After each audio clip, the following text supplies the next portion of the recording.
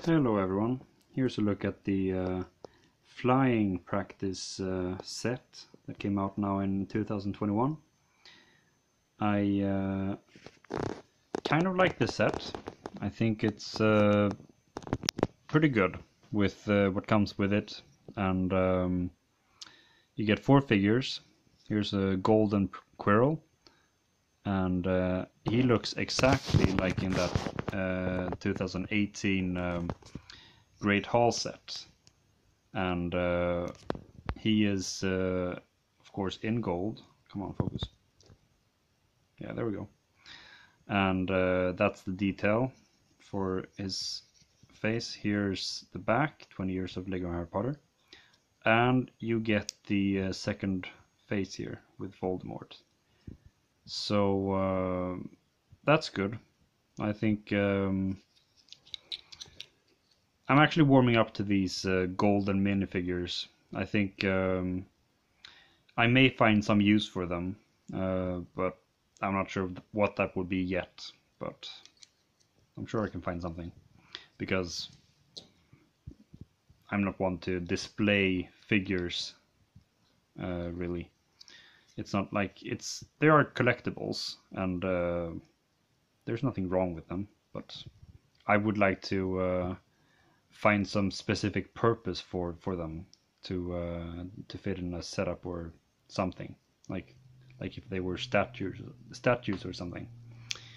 But then I would mix and match and maybe do something to cover up this, or just have them be facing a wall, or I guess not facing a wall. But yeah, we'll take a look at the other minifigures. They have these good little transparent, I guess, well, almost like pole pieces, that they're nothing new, but they're very useful for this purpose of having them fly on their brooms like this. You get 3 brooms with the set, and so you can fly all 3 main minifigures. Here's Madame Hooch, and this is the second edition of her that we've gotten in recent years, but it's the 4th one we're getting overall. So I think her face looks a bit weird here. I think the face print is strange with how wide her mouth is, and I think that looks a bit strange. The torso is good, nothing wrong with it. No leg printing, but she gets this cloak piece and a little bit of back printing. You can see here that it's just a bit, but nothing special. And she also gets a double-sided head. So if you take off the hair, you can see here her alternate face expression.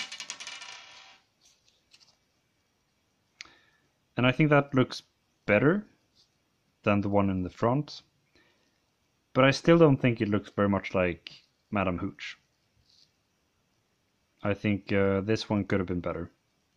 I mean, her eyes, they're mostly black here, and I guess that's Lego's style, but they're supposed to be more yellow, which I think some earlier versions have had. Here they look yellow, but yeah, I think this particular face print on this head, I mean, these 2 prints, I think they could have been better, but still useful. I mean, I have the Madame Hooch that came out in 2018, so I think that one was better. Maybe I'll make a comparison video, but I don't have the 2nd edition. I have the 1st and the 3rd and 4th, but yeah, not the 2nd one. So maybe if I get that one, I can make a comparison between all 3. We also get Draco Malfoy. He is nothing special here. Same face, same hair that we've had since 2018, and this torso is the only thing that's maybe a draw for this figure here, because we haven't had too many of these cloaked Slytherin torsos. So yeah, definitely a good thing. But we do get 3 of those in the Polyjuice Potion Mistake set. So I think if you want to collect those, that's the best way to do that, if you don't get them off Bricklink. Now, I guess the main character of this scene, Neville Longbottom, he is also not special. I mean, there's nothing here about this figure that's new or exclusive to this set. We've had this torso print for a long time, came out in 2018, and the face print too. This is the same Neville face print that we had from that collectible minifigures version of him. That time, this alternate face print was to show him having fainted from here in the Mandragoras, because that's the scene that figure was from. This one, I guess, it's him being knocked semi-unconscious by the broom. So yeah. But one thing that is exclusive to this set is his Remembrall. So here's a bit of a closer look at that. Similar to the version we got back in 2001, or if it was 2002 actually, because some of the Philosopher's Stones sets came out in 2002. But either way, it's similar to that one that came out long ago, but different, mainly because there's a bit of red in there, and there's also this this thing going across diagonally instead of across horizontally. So yeah, but I think if I take this off without dropping it, I think it's a good thing that they show this like this here. So you have the red smoke, and then you have the white smoke, and that's very clever because that's how the Remembrall works. Like, it shows different colors, and I think this is good. So it's an improvement, definitely, from the earlier version.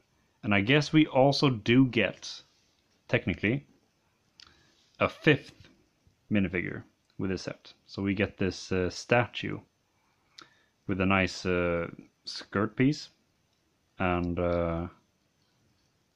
nothing special, just a plain gray, light bluish gray beard and swords.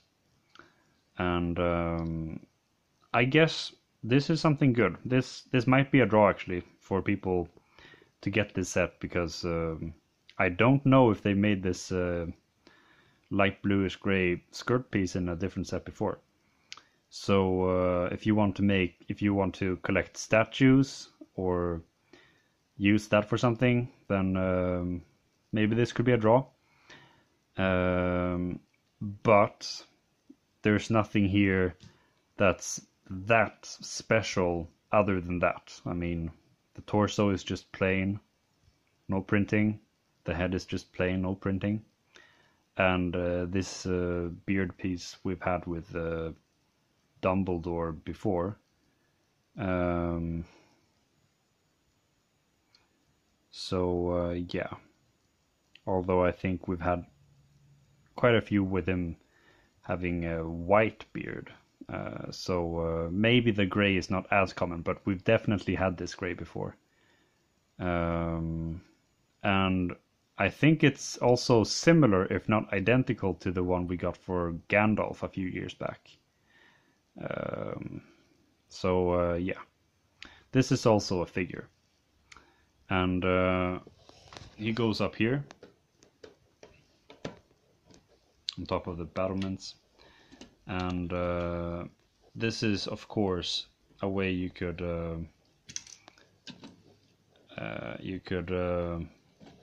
make the scene where Neville is hanging off from this guy's swords. Let me just put that back on. So you have these swords hanging out, and of course Neville doesn't come with a cloak piece, but we do get a cloak with Madam Hooch. So I guess you could just remove that from her and put it on Neville, and just have him hang on like this instead of her, and just replay that scene exactly like it is in the movie. Except that, well, I guess in the movie it falls off, and you can't really do that without breaking or tearing apart the cloak piece. But anyway, you can do that. So yeah, I would have maybe preferred if the statue was closer to the edge, so that could be more accurate, or even hanging over. But like, I think this is just because they wanted this set to be a special scale, and also you see what they did here. They used this kind of specialized plate to go on top and also on the bottom here, so we get 4 of this, and that's another thing that I don't like. Like, for one thing, you can't put things wherever you want, and for the other thing, it doesn't really make sense with Hogwarts. I mean, why would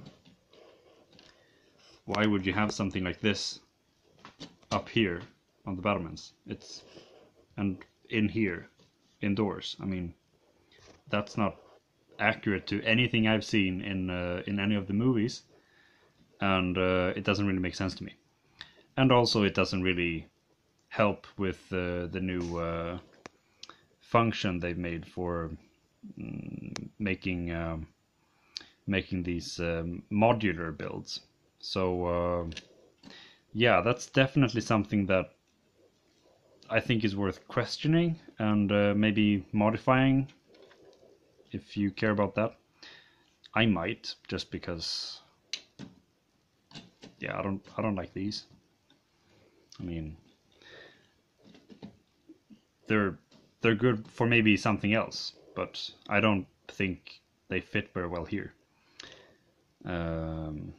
If we just had plain plates here to match with this and match with the earlier sets that we got before this year, I think that would make more sense. But these are removable, and there's nothing about this plate that makes it better for taking apart like this. I mean, you might as well just have had a regular one, because as you see here, you have these tiles going almost all the way, and you just have 2 1x4 plates, or partial plates, partial tiles, to keep this studded in. And yeah, I think that works fine. There's nothing wrong with that. Function is fine. Now, also in here, you have the door to get in, and you have a little cabinet with some trophies, Quidditch trophies, and this one here I think is very, very good on the shield.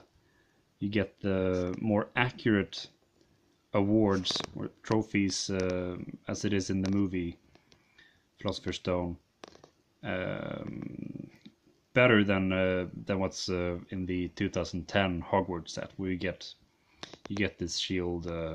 That's the same shield as this, but the print with James Potter text is just filling up the whole shield, which is, I mean, that's also fine, but it's a bit big.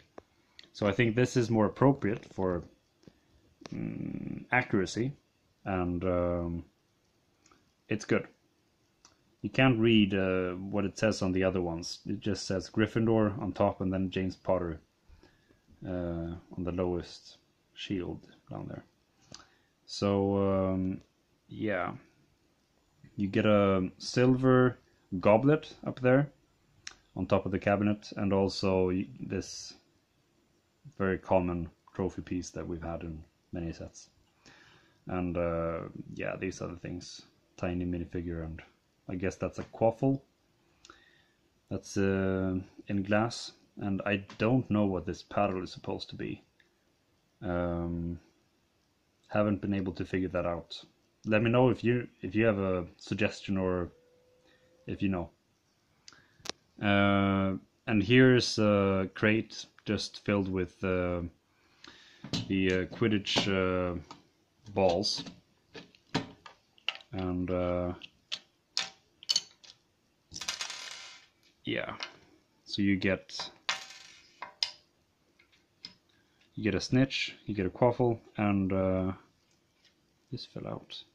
This is a beater's club, and you get 2 of the bludgers. I see. Okay, there it is. So it's a little build for a beater's club here, which I think works well. Oh yeah, by the way, you get 3 of these wand assemblies. You get 2 of these collectible chocolate frog cards, and then you get a bunch of extra spare pieces, extra ones of all the tiny small ones, and also an extra sword, which I was surprised by. Oh yeah, and also this spear that goes, oh yeah, this piece goes on the lantern. I didn't show you that. This is the same, or almost the same, lantern build that we got in Diagon Alley. It's just that this little cylinder piece on top is different. I've never seen that before. It's I guess this is a Technic cylinder piece or something, because as you can see, it goes with the Technic pin. So yeah, maybe this is something that's been out for years and I just haven't seen it, but either way, new to me. And also on the front here you have these house banners. So you get all 4 houses, and they look the same almost with the prints. It's just that you can see here that, well, Ravenclaw is they have squares, Hufflepuff they have stripes, Gryffindor has crowns, and Slytherin has little arrows. And the rest of these prints, it's just the same. Almost looks like paw prints or something, but not really. But yeah, I think these are nice. They're good. And also there's a play function with this here. You can make Neville go up and down, which, if I was a kid playing with this set, I don't know if I would have used that too much. I mean, other than just have it be him like smashing into the ground, maybe. But I would probably, if I was a kid, play with him like just flying around, knocking against the wall and everything. So just free in my hand, which you can of course still do.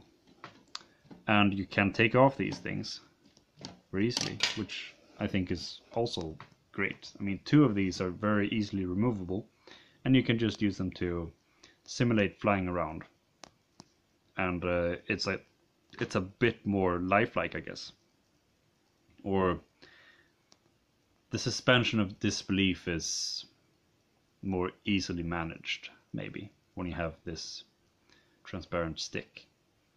So yeah,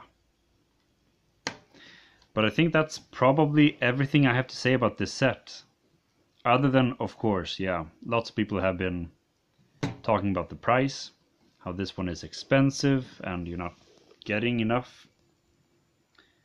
I think I'm happy with what I'm getting for what I paid for it. I mean, some places sell it for more than others, and I just looked at an online overview of where is this the cheapest, and then the place where I bought it was at that price. So yeah,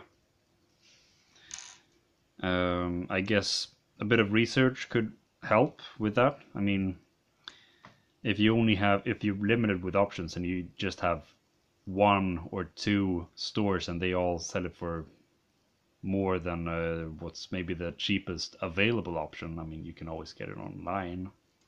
And I think the cheapest options are usually like, you can usually get sets online and they'll be sent to you, so you don't have to go to the store. But I guess shipping, it takes a bit of time, but either way I'm happy with it for what I paid for it.